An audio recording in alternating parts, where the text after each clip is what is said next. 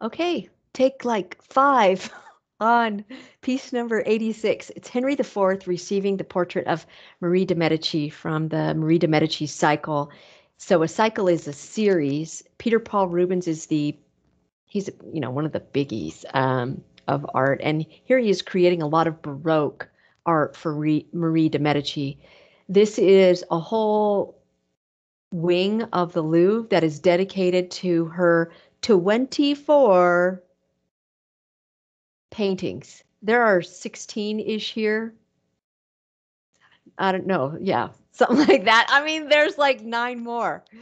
So she commissioned Rubens to make this whole series for her because she needed a huge boost to her reputation in France. She's an Italian, right? From the Medici family, really wealthy family. And she needed these for propaganda. She needed to appeal to the people of France to say that she actually was a great person. She wanted her name to go down in history as good, celebrating her and all the great things that she did. And so this series was dedicated to the function of propaganda. This is Marie de Medici. She's wealthy enough to have had her portrait taken many times throughout her life.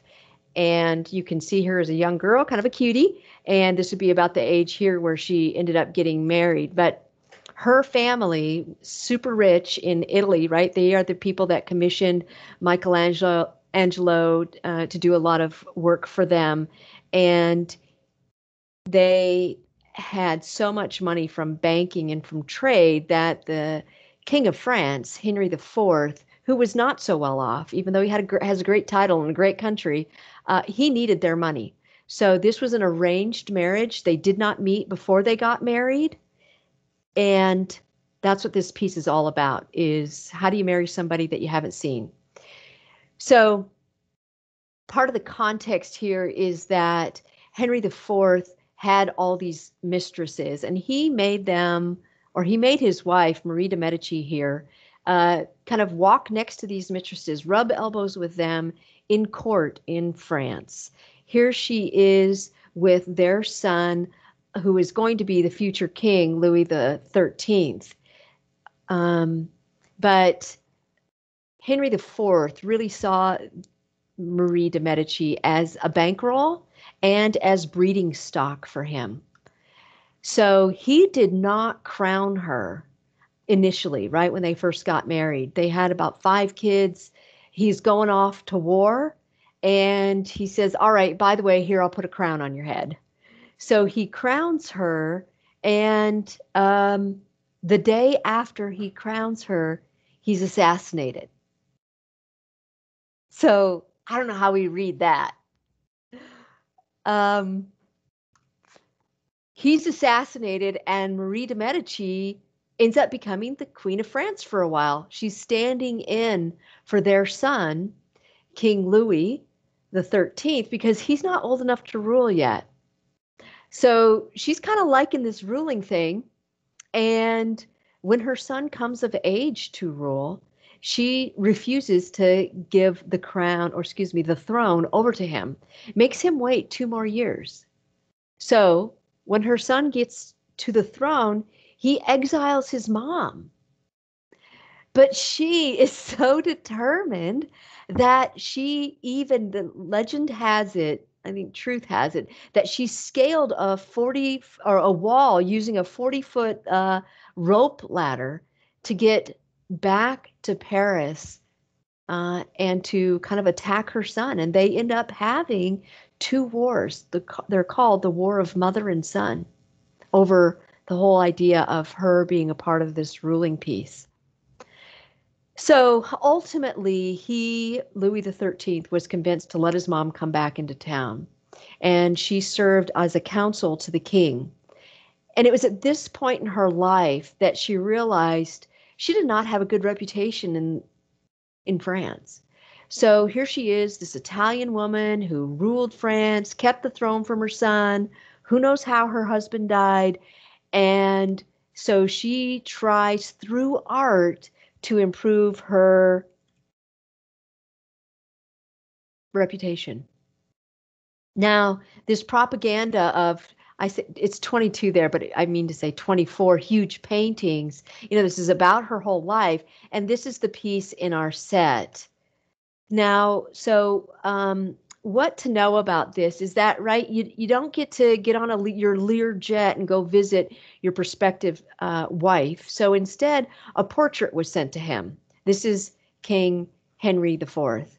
And so he's looking at this portrait, wondering, do I marry her or not?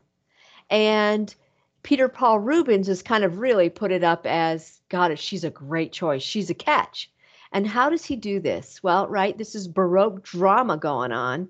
He does it with using our Roman gods and goddesses, right? Going back to the classics here, we've got Jupiter. We know it's Jupiter because he's got this eagle with the thunderbolt in its talons, and then we've got Juno, Jupiter's wife here. They're right; their hands are like on one another, lovey-dovey, super in love, looking down at Henry IV, who's looking at his prospective spouse.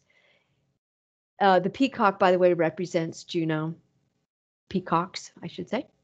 So here we have the Hymen, who is, I don't know what actually Hymen is, god of marriage, sorry, and goddess of marriage. And here is Cupid, right? Cupid's looking at the painting, saying to Henry IV, "Oh, she's a keeper. She's beautiful, isn't she?" Right? And Hymen, goddess of marriage, has got this torch, right, showing, is it goddess or god, showing passion. Meanwhile, the personification of France is standing here. She's got King Henry IV's ear and kind of whispering in his ear, saying, "This is a great catch. This is a great catch." Clearly, probably thinking about all the debt he's got. So that's the content. The form here, right? We have, you remember this piece, right? This is our chapel meant for the Jesuits. Remember the light we got going on and the dark contrast. The same is here true, right? Around Marie de Medici, we have all this light, bright light, right? Whereas the exterior here, we've got dark, this scene of war here that Henry IV had put down his vestiges of armor, his shield, his helmet. There's this war going on in the background that he's taken a respite from to come and look at this potential queen for himself. So, right, alternating light and dark, kind of framing the important part of the piece. And then we have this angle, right? This dramatic angle going on, right? These are the people who are ascending into heaven over here, and over here we go down from Jupiter to Henry IV. So this drama where your eye flows kind of gives us that Baroque feel. And remember the diagonal line that we had early on in the Running Horned Woman, right? Her clothes moving at an angle. That gives us drama. That gives us a sense of motion. So finally, let me just show you here. This was another piece from the Medici cycle. And right, again, Baroque like crazy, right? Light going on here, darker over here, and this is her getting out of the ship. And ironically, or sadly, Henry IV wasn't here to greet her. And the story is, the historiog is that Henry IV was off with a mistress when she actually arrived on the shores of France. So I won't show you all 24 of the paintings, but needless to say, they are Baroque, and this is Henry IV receiving the portrait of Marie de Medici. Lots of drama going on. Baroque.